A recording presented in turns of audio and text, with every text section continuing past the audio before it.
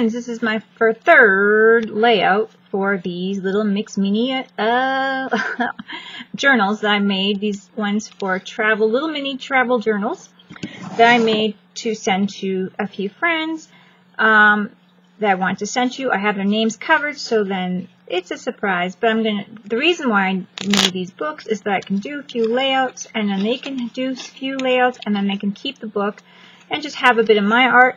As a cute little surprise, I wanted to send this mini, kind of like a journal letter, except for it doesn't have to go back and forth or through a bunch of other people. So it's just a personal journal letter, what I've made for them, and then they can keep the pages the way they are, add to them and that kind of thing. So I am making my second layout today, and I've decided to work over here on this page. So what I'm going to do today, I grabbed a handful of stamps randomly, didn't look at them, just grabbed them out, and there's just a few of them, and this is a very small journal, but very fun. And I thought, well, here we go.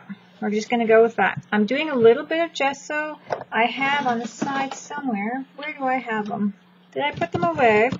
I have on the side somewhere my little papers I've been using for these mini journals. My chair is going twisty. And that way I can keep my pages somewhat tidy. These pages on here turn out a little wonky, and they're kind of sliding around, whatever. But they're fun. So, let's see here. See, when I open it up, see, sometimes I keep having to trim. But they're wonky a little bit here.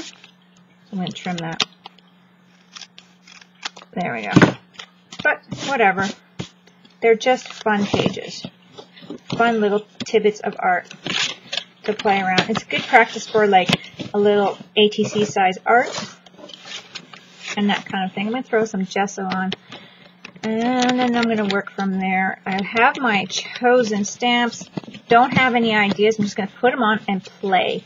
And this is going to be art from the heart, but with a playful twist, and just going for it and playing, and not putting heart in it, but not too much thought in the sense of thinking myself through. I'm just going as I go. So there's, oh, I put the gesso in the wrong bucket here, or my thing. But you know, you can make art off the cuff and still be meaningful. So that's what I'm trying to prove here, I suppose. Here it is. I'm going to dry it up. Obviously, I don't have my stamps in any order because it says dreams come in a size too big so we can grow into them. This is an old Stampin' Up! From 2007. I have no idea what I'm going to do. But I do have on the side one of my stamps that my mother got me, and she's sleeping, so I might just put that because she could be dreaming. I have no idea. I'm going with it. And then I just have these other ones coming with it, so those don't really remind me of anything that's dreaming or you know, a size that's big. So let's see if I can just kind of come up with a little bit of a, hopefully I didn't wiggle that out of my spot, come up with a little bit of a decent idea here. A dreaming, sleeping, dreaming page. There we go. Come up with something. And I will do this one, I think I'm going to do it higher up. No, maybe right here. Just kind of trying to figure out what I want to put there. Maybe something she's dreaming, I don't know. Just some doodles, I don't know. And it's a little off the page.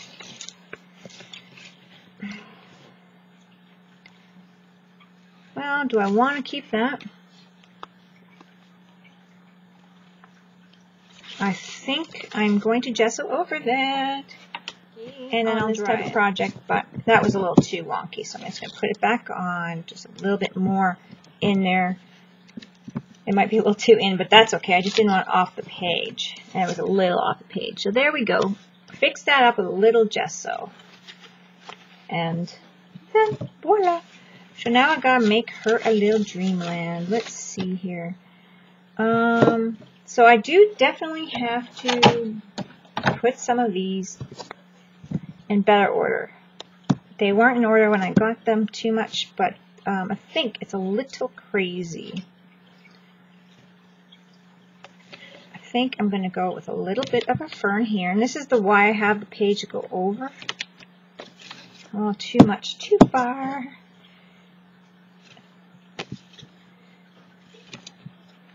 There we go.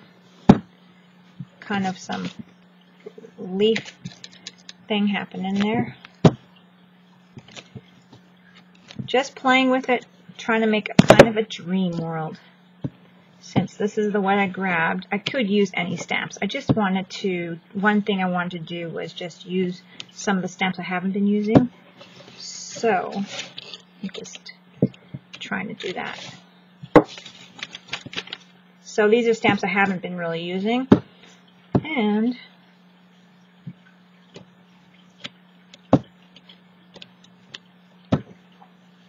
now I'm going to use them. In which ways, I do not know. It's just coming to me as I go. So now I'm just going to put some color to this. And I'm not sure what I'm going to use yet. But there we go. Let that dry or do a little heat splash on that. Okay, so I grabbed my metallic lusters and it's cosmic blue, grabbing my water brush, and I'm going to use that, I think, as my background. I'm going to start off with my background today. And got some water in my water brush. This is really metallic and got some really nice glitter and kind of stuff, shimmery in there, so I'm going to use that. Just play with it and do, like, you know, use it as a water color or whatever, just to stain the background, whatever it's called. That's what I'm doing. Whatever, just painting it.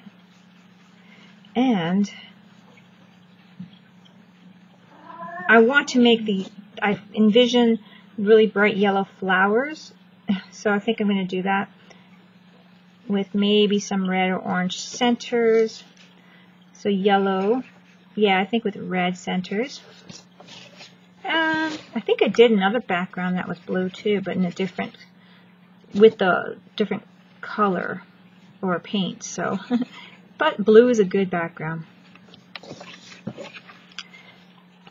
So you can use these metallic lusters as just like watercolor paint or any kind of thing that you're using your water brush for, water crayon type of thing. And I like them. I like them a lot. I really like using the shimmer as like a paint like this. It's so pretty. There we go. Shimmering away. This would be a fun little project, you know, when you have a little journal like this to go on travel, like a little travel journal or something too. I mean, these ones are made for some people, or I made them in mind, and that's. But it'd be fun to have. I could still do these when I'm, you know, waiting in the parking lot for somebody to come to the car, you know, when the kids are running and, you know, doing something or whatever. I'm going to use this polished coral. Ooh, creamy. I'm going to dab it on there just barely. Ooh, this is such a pretty color. I'm going to do it on her face. Ooh, very pretty. I hope you guys could see that. Probably not. Oh, it's so pretty. I was going to put it just on the pillow. I thought it was going to be pinker. This is really pretty.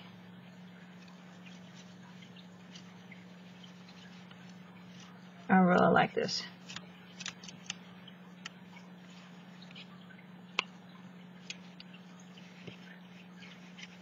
So what I'm going to do is I think I can add a little thicker around the shaded areas. I don't think I used this one before. It's my first time using this particular color.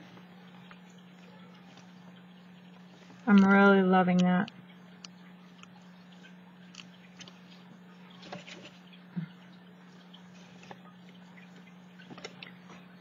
Can you guys even see that color? It's just so pretty. Because my focusing is really not great on this right now until I get a new one, my webcam. I think I might have to hold it up for you guys. Isn't that pretty? And this one's called Polished Coral, Metallic Lusters. Love it. So that's that. And I'm just touching it now on the shaded areas. And my brush is pretty dry. I'm not adding moisture. I'm in fact wiping the moisture off when I think it's wet. And my girls, could be a little quiet, please. There we go. Little nails, little lips. That was one color. Just very watery and light for the rest of the face. I love that. I'm going to be definitely using this color more often. Okay, I think I'm getting too much. I'm wiping it off on a cloth here. So you guys don't see that. There we go. Just want to dab a little more on the lips. Okay, I'm loving it. Adding, I wish I had a yellow, like a yellow in this. I don't. So I think I'm going to grab, what do I have on hand? I'm going to grab a one of these. I do have watercolors up above me too, but this is right here. So I'm just going to go yellow. I might actually want to add the watercolor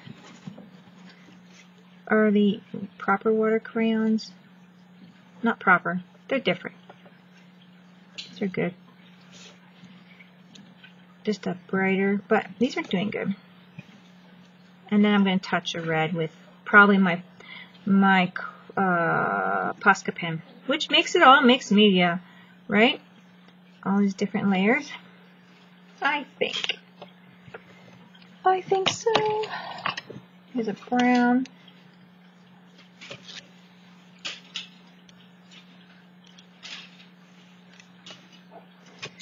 My acorns. Why I have acorns, I don't know. Like I said, it was just in what I grabbed.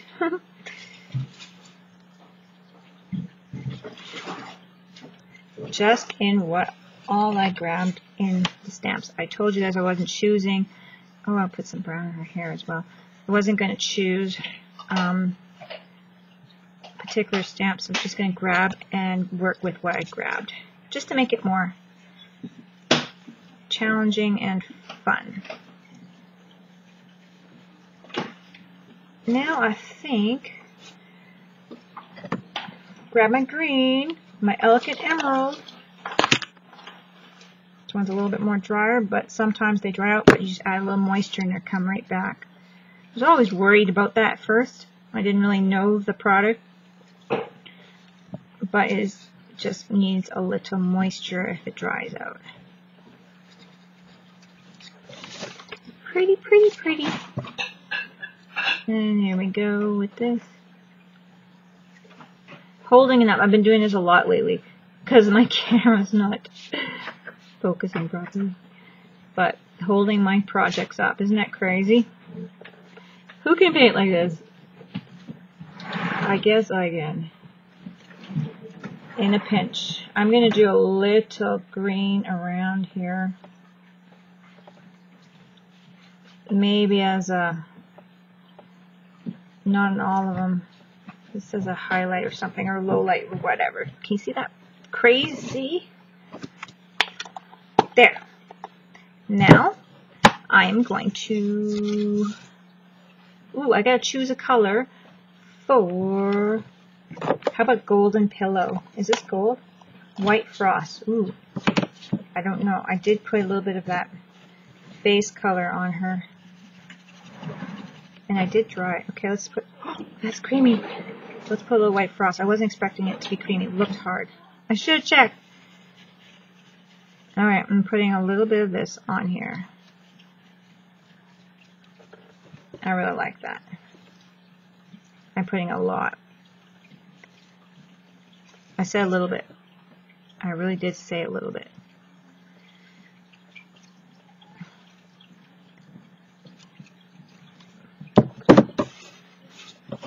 Can you see that beautiful pearly color? White Frost. Isn't that gorgeous? I'm kind of leaving it really thick. I'm really loving this color.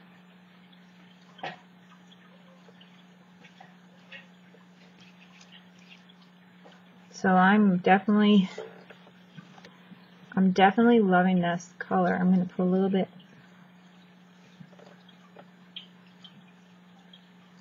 on the opposite where I didn't put the, kind of where I didn't put the green. It's just going to shine a little bit off. Not like too white, but just a little glimmer. I like it. Okay, look at that. Can you see it on the flowers? Gotta move it. There you go. Can move it that way. There. There we go. That is my color. This is what I have so far. And, oh, no, not that. This is what we've got so far. I'm going to do my red Posca pen in here to make it pop. Fun, cute little page layout. And like I said, it kind of gives you some practice for, you know, some ATCs or whatever else.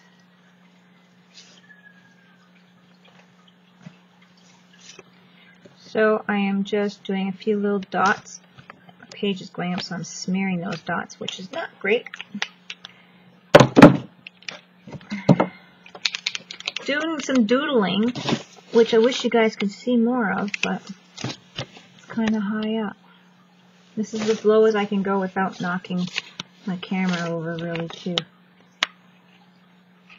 Just going around these little red dots that I made. This is my dream page for her, so I can go wonky with it. I don't think I have gone white edges yet, so we're going to do that with this page. White ink. Scribble, scribble. Why not?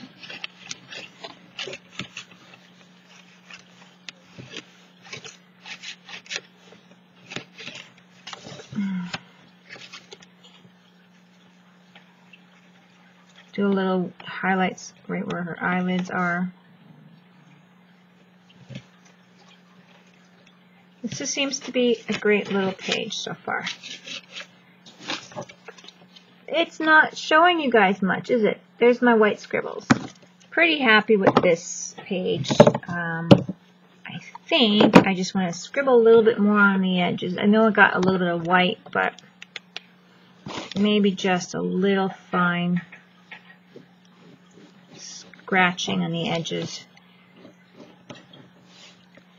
Will make it just what I need to feel like it's done. I don't know. I don't know how much more I need to feel it's done. I probably should have waited for this particular stamp, Dream. Dreams come in size too big, so we can grow in them because it's just not quite dark. But I'm going over it. See how it works. And I'm at the big here, so we can grow into can and then grow is a handwriting one. This is a nice little pen. I think it's a dollar store pen, but it's a nice, really thin one. I like it. And there we go. I did, come on, Mr. Focus. There we go. So I did over that.